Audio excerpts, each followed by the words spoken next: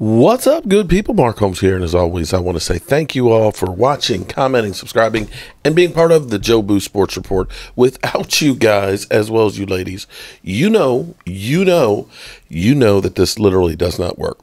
Going to be dealing with Rio in an hour and a half, and I'm sitting down here catching up on everything that I missed while I was on the road yesterday and today and working and stuff. And I missed First Take yesterday with Michael Irvin going off, and I didn't hear the tirade. I did not hear the tirade, and I was listening in on it, and it's kind of cool. It's actually really kind of cool.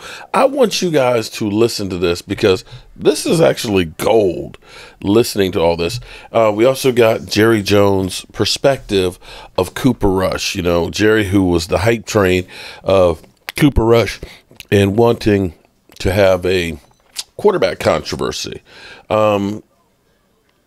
There only seems to be a controversy in Jerry's mind, as well as, of course, the talking heads who always like drama in Dallas. It doesn't seem to be that there's one in Dallas per se, but they are trying to make one, at least in the media. But let's listen in.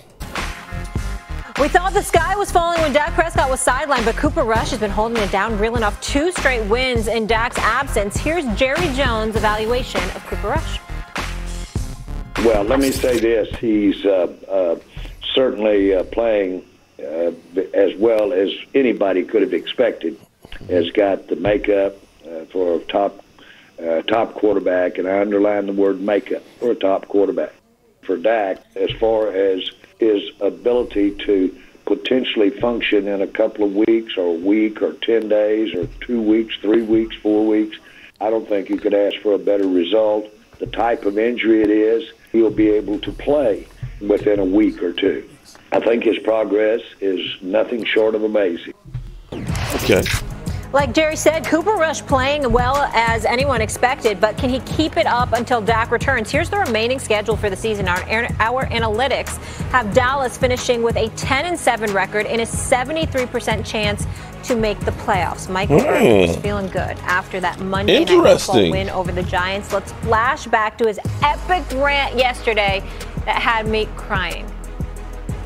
I had faith in Russ. We trust. I said that this is true, and Russ delivered. Oh my God, the Cowboys are 2-0 under Cooper Rush. The season is not over. It just started. I'm gonna tell you this too. I have been hurt, King, because I have been having to tell the truth about how great Philadelphia look, and they do look great. And I said there is no chance. But with that finger licking pass rush, we do got a chance now. We should talk about C.D. Lamb.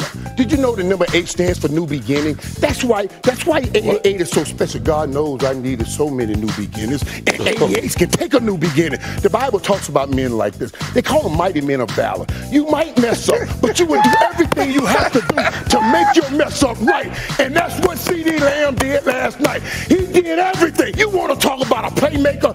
That's a playmaker. He made the plays, and then the one-handed stab for the grab of the touchdown on the go-ahead. It's what playmakers do. It's what 88 do. I'm going to be quiet. Maybe I've overtalked, and maybe I've overextended my welcome. Like I may not ever be back again, but I got in what I needed to get. I'm going to just woosah. You talked for 11 minutes straight. Wow. The best part, my favorite line was maybe I overstayed my welcome. I might not be back. Molly, can I chime in before we start this subject? Yeah. Hey, that's crazy. He said the number 8. He said the number 8 is for new beginnings. Mm-hmm. Mm-hmm. Well, that's 2 number 8s. 88. So it's a double new beginning. Really? That's what he's going to do? Yeah, he said he needed multiple new beginnings. Exactly. The man said he needed multiple. And they're gonna need more. And they're gonna need more. Can you let us have a moment?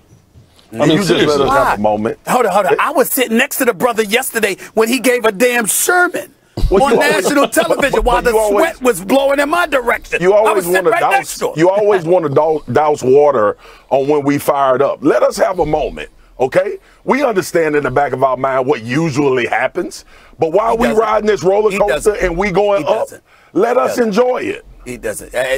Okay, you're right. I apologize because I'll be there for the fall. So you're right.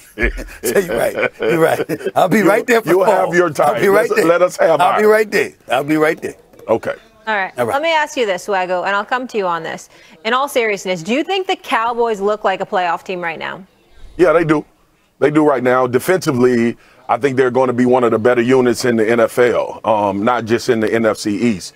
And obviously, we know what Philly is offensively and defensively based on what they did to Washington. But what Dan Quinn has been doing is not something new that we've been talked about. We talked about this last year, and we asked about the sustainability of turnovers. Well, it's not in the vein of turnovers. It's in the vein of pressuring quarterbacks, making big plays, and putting teams in negative yardage situations. When we think about Dallas, all we usually focus on, and even I've been a victim of this, is offense. And Dak Prescott and the wide receivers and the offensive line. The offensive line right now is the #1 blocking offensive line in the NFL. And I know that has a lot to do with opponent, and it's going to get tougher as the road goes along. But there are some things about Dallas that even I didn't think would materialize this early. The other thing that I see, Molly, Stephen A. and Mad Dog, is that Kellen Moore has stepped his game up. Because sometimes you get into the vein of having a guy that you think can bail you out on everything that you're doing offensively. I've been critical of him. He's done a good job with Cooper Rush. It was the Giants and it was the Bengals. So I'm not about to start ringing the bell or sweating like Michael Irvin on the show or talking about what God did like DJ Khaled. I'm just going to sit back and say at 2-0, I didn't expect them to beat the Cincinnati Bengals. I expected them to beat the Giants because it's a divisional opponent and you can have success. The Cowboys look like a playoff team based on being in the NFC. If they were in the AFC, it might be a different conversation we would be having. They didn't believe. God did. Whatever. Let me tell you something, man. I mean, you know, I gotta tell you.